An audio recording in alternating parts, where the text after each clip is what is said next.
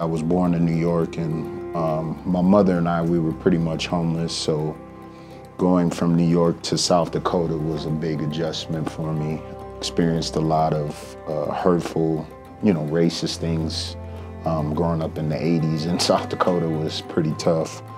The same church that I was involved in, behind the scenes, I found out, as of course I grew older, I found out, a lot of things that were going on that weren't Christ-like. Putting my faith in a lot of people, I should say, kind of caused me to really just be angry with God. And so I don't want to say I turned my back. By the age of 18, I was very angry, didn't know my dad. I just did my own thing.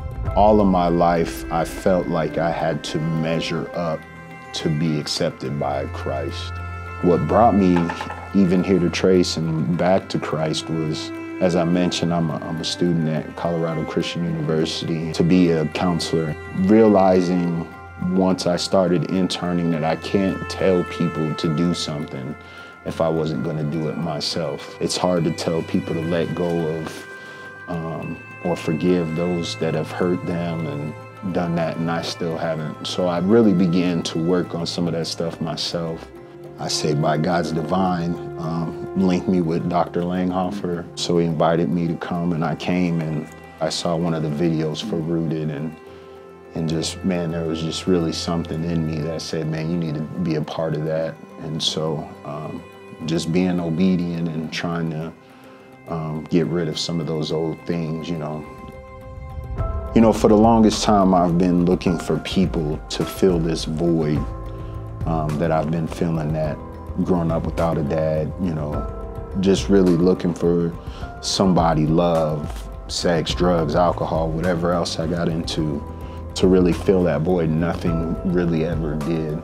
I really wanted to get into a Bible study or get in somewhere where God could begin to fill that void.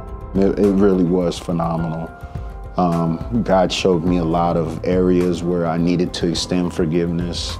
God showed me a lot of areas where I put faith in man instead of him. God showed me, some of the things that I'm still holding on to, that I'm slowly releasing over to him. But man, just really to be in the Word every day and just really understanding and getting to know that he really does care for me. You know what I mean? It doesn't matter where I've been, what I've done, where I'm going. He's right there beside me. Man, I would tell them to really just dive in head first. Whatever is preventing you from going, it's the enemy, because he knows how much closer you're going to grow, develop, and meet like-minded people.